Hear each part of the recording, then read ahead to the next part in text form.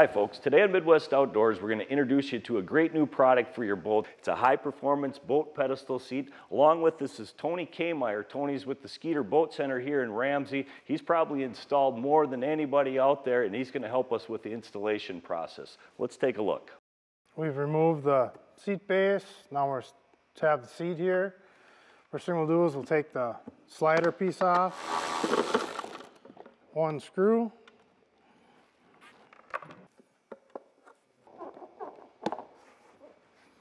Slide it out, save the two plastic clips on the side, install them on the Wave Pro, slide it in nice and easy. All the parts are made to fit together, the same as the Springfield bases that all boats come with. Well, there you have it. You know, everything is universal in those boat seats. All the parts are going to work with what's out there, what's in your boat.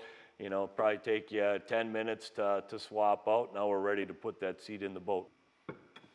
So the base is set up to go right back into the same holes that you pulled it out before. Yep, everything is interchangeable. This situation too, you probably want to use Loctite when you're putting those screws in? Absolutely, they do come Loctited, and you want to re-Loctite them for safety so they do not vibrate loose. Another accessory to the Wave Pro is a locking system, easily added onto the pedestal right there, and basically it's going to lock that seat. You know, as you travel, it won't move. Some guys like it that way. If you don't want it locked, it's just a pin to pull out and you're good to go for rotation.